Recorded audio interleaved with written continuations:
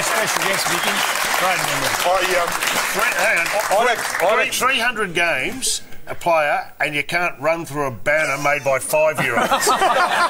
Trevor, I'd actually been in bed sick for 3 days, and the principal rang me up and said, "You come here?" I said, "No, I can't. I'm sick." He said, "You've got to come in. The kids have made a banner for you." So I actually dragged myself out of bed, and I literally couldn't run through that banner. Did it take you those 3 days to write that song about yourself? Yeah. No, I'd been building up for a month. Don't worry, a little bit. How did being a school? You were a school teacher for a long time. How did that? No longer. SimonMadden.com.au. That's my business. Put that in. It was really interesting back then because you had a job. And then you had to, train 3 nights a week, play on Saturdays. And it was really good, especially with kids, because if you had a terrible day on Saturday, you get about 5 minutes of ribbing from the kids, then they'd forget about it. Of course, that's right. So it actually was a really nice balance. If you had a terrible day with the kids, you could go and run it out the footy field. So it was actually a nice balance. Were you teaching in the Essendon area?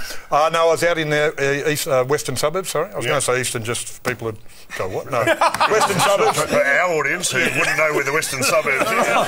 Hey, so you start your illustrious career in '74. Last year, black and white TV.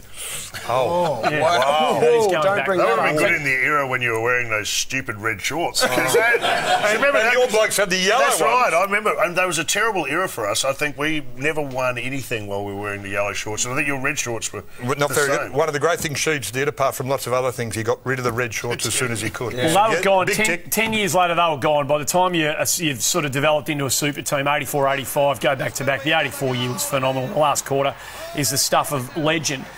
It's easy to ask you about how great it was to be part of this, and that's self-evident. But he's so dominant in 85, Simon. How many more do you reckon this group had in it? Oh, look, it's always a great question. They're very hard to get. We were lucky enough to have 3 premierships in a row. I think this was before the game, I think. That's the warm-up. That's the warm-up.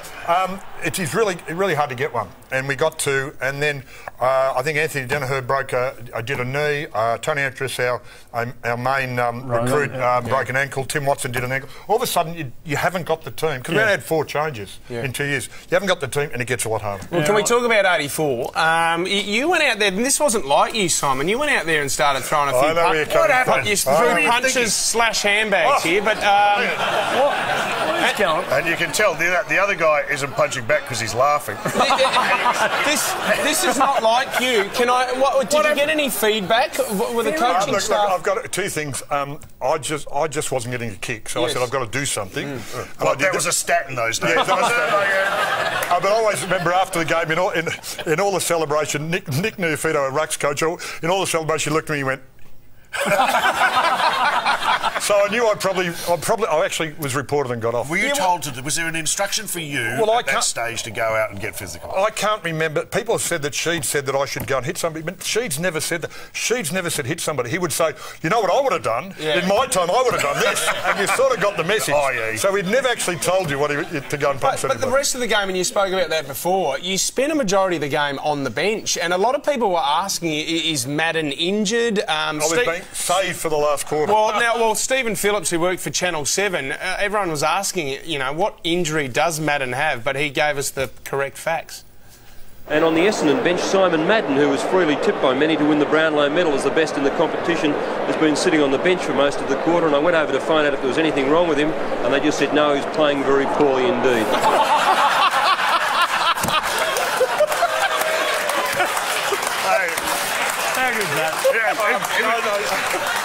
It was good of them to sugarcoat it, though. I wish that was the era of fake news. That would have been lovely. Being the champion you are, you weren't deterred by that.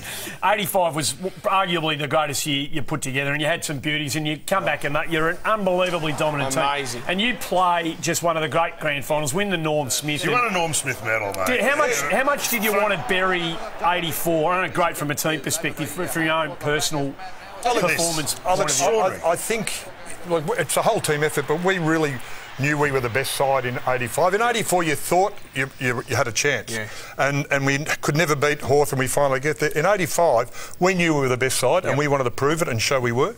and we went out and we were. And such was the nature of footy back in those days that Dr. Jeffrey Edelston's owning the Sydney Footy Club, and he's got done your research. He's got a checkbook, and he came after you. I remember he came after you. How persuasive? What sort of money? Was the offer? Yeah. Look, but honestly, there were two offers. The first offer, and think about this, we negotiation with Peter Jess was the manager. I met him and he said, da-da-da-da-da, and he said, Jesse said, don't worry, you know, this money, and he said, no, I want him. And Jesse said, how much? And he said, end of 85, $100,000 up front, cash to sign, and $450,000 over 3 years. So $550,000, which would have been the highest paid player in the game, would have been equivalent now to, say, extrapolate to $800,000 up front cash and 1.2 million a year for which is what Andy's on. Yeah. Which one's Andy's on? So, were you close? That's amazing money. Did he have a haymaker offer? Did he? Well, in the end, I said there's a few. This is seriously. There's a few problems. I said there's a few issues. He said, what issues? I said, look, I've just got a new house, I've just got a new family, and I've just got a new job. And he said, what do you... And he disagrees with that, but there's two other people in the room. He said, what do you do for a job? I said, I'm a teacher. He said, I'll get your job. I'll get your job. I'll buy your school. Dead set. He honestly said. Dead set. And all of a sudden I'm saying, now this is starting to get interesting. So you didn't want to work. But it was almost... Most people go, well, you'll never have to work again. No, I'm going to buy your school. I'll make you work. I think I'm going to go there every day. The legend of Simon Madden and every Essendon supporter. Jeffrey Edelston high. Delighted that you knocked it back. You become a giant of the footy club, one of the greats of the game. You are, of course, part of a famous set of brothers, and we love it in footy when brothers play against one another and go a bit toe-to-toe. And we saw it on the weekend up in Darwin. Andy and Angus Brayshaw, Angus at Melbourne, Andrew at Fremantle, had a little bit of a dust-up. What was it like when you were playing on your brother? You can understand what's going on there. It's just like kicking the foot in the backyard. Every now and then you disagree, you have a bit of a biffo and you move on. There's no problems at all. Yeah, it's not like being in your backyard. There's about 30,000 people at the ground and there's 8 cameras, and there you are with your younger brother. Did you like playing footy against him, Simon? Well, you knew you weren't going to get hit in the back of the head because it was almost, we're going to play each other and beat each other fair and square, where you never knew with anybody else. But, don't forget, he was 6'10". I reckon at his heaviest about 125 kilos. Yeah, he's massive. So he's legs like tree trunks, and he wouldn't have the ball there. He'd hold you out like this. Hey. I went to protect my beard, did you notice? Well, that's your side of the story. Why don't we hear Justin's side of the story on what it was like playing on his brother? Here we go. Brother Justin, now at Carlton, loves playing against his older brother for one particular reason. It's good fun because it's probably one of the only games of the year, where you're not going to get a backhander from some bloke, and you play by the rules. There's a sort of unspoken law that you play by the book. Yeah, so you play by the rules, you play by the book. Yeah, that's right. Yeah, I don't know what the book was. I think it must have been 50 Shades of Grey. Have a look at this bit of footage and what the... What book is that by? Yeah, but he started that.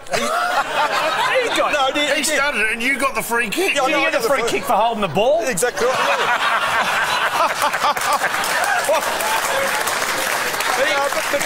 How did he start that? With a bit of foreplay? He started it.